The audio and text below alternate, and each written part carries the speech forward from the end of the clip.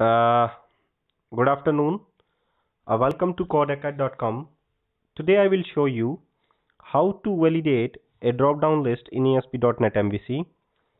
In this tutorial, I will take a class in which we can take two properties like a state ID and state name.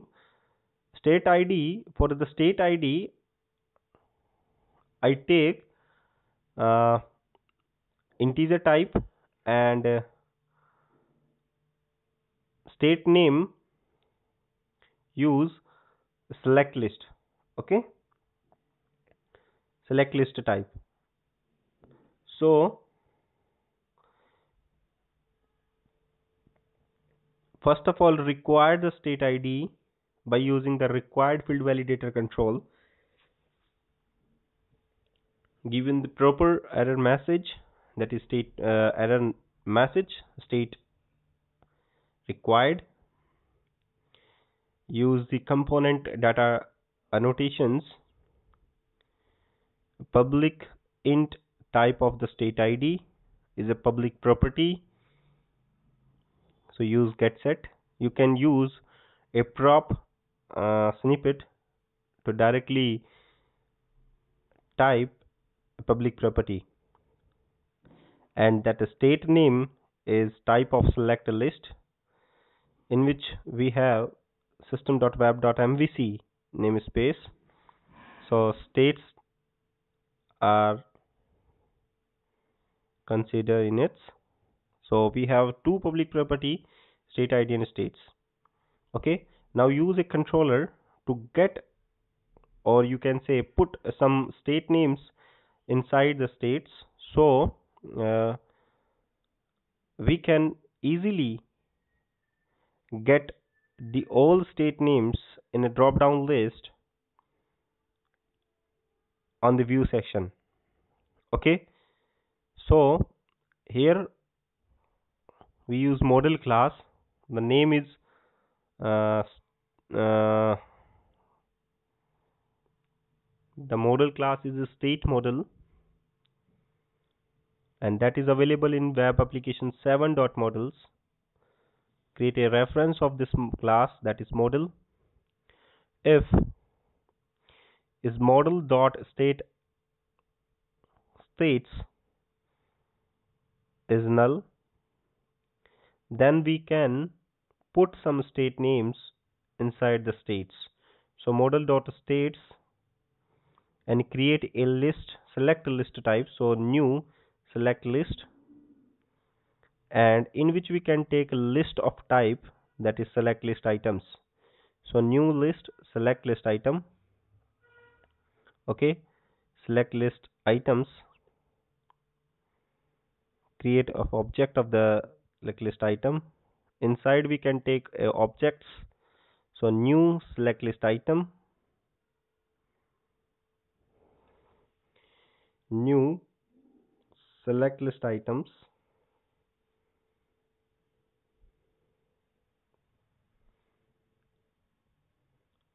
in which we can take two properties, text and the value. So here we have ABC is the state name, and the value of the ABC is 1. Okay, similarly for the second select list item, copy that and paste it here. XYZ is second state name and value is 2, and I want to show as a value and the text type. So here we have, oops, in the double quotations use double quotation value comma text. In the view sections, always remember that the first thing is considered as value and second is text. In the return sections, I will send to view a model type, so send a model to the view. Before adding a view, must to build of your project. Okay, so now add a new view for the index method which have a single model. Okay, the template is empty and the model class is state model. So state model is here. Yeah, and the data context class is nothing, so you can use any other, we have it, but not. So given a proper error message regarding this if you select a context class, because in this session we have not used context class, so given proper message, so remove it here and use empty class. Okay, that's fine. So here we have web application 7.models.state model. So use the state names and proper validations. So using HTML dot begin form and design a simple form. So first use a label and also use the validation summary. HTML dot validation summary, HTML dot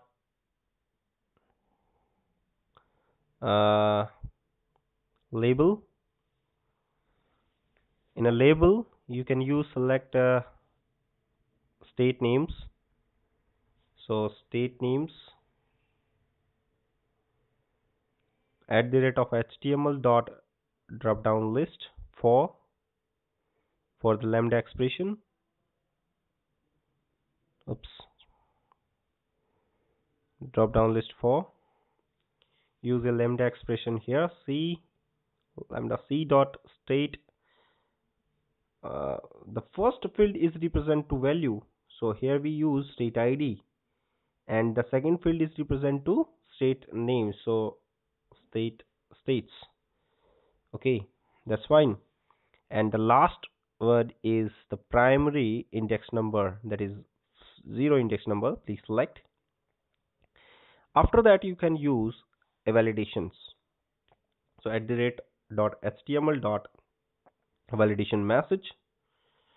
If you not select any one items from the drop down list, so state is required.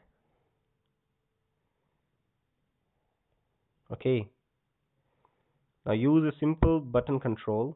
Just after this, input type submit and value is also submit. Okay, now run this code and check it on your browser. It's just too much simple code I have to give you, and if you like it, then please share my code on your Facebook, Twitter and LinkedIn profile. Also subscribe my channel for learn ASP.NET MVC for your future, because I will give you a better video tutorials related to MVC, ASP.NET MVC. Learn many more things about ASP.NET MVC. So thank you very much again for watching my video tutorial, and subscribe my channels. So let's see, your output here is here. It's taking much time, I know, but your result is soon appear.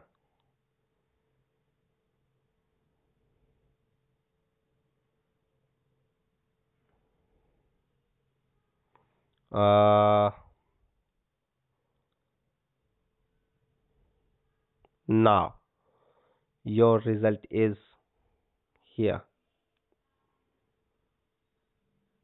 only 1-2 seconds. Okay, that is there.